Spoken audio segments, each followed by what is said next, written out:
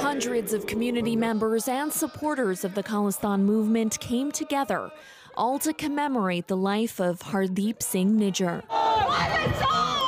He was the president of the Gurdwara in Surrey. Supporters remember him as peaceful, humble, and loved in the community.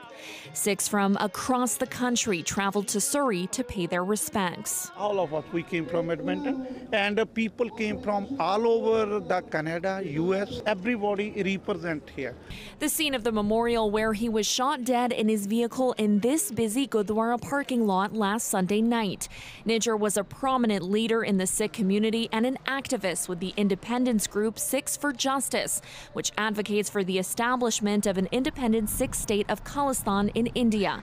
Attendees are convinced his death is a result of foreign interference from India. We will target you at the center of your identity, the Gurdwara. I mean, for a Sikh, their Gurdwaras are their core place. It's their place of resolution. It's a place of worship. It's a place of community. Minorities, Sikhs are no safe anywhere in the world. Where we go. IHIT investigators say they are looking for two heavier-set male suspects in the killing of the 45-year-old father. While police have acknowledged there is speculation stemming from the attack linking it to the Indian government, investigators say they have not linked the shooting to foreign interference, and there are no reasons to believe the Sikh community in Canada is at risk.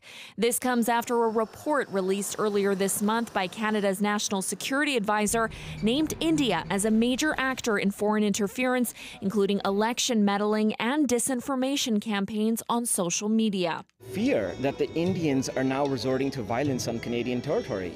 I mean, there's a long history of Indians engaging in acts of violence against Sikhs in India.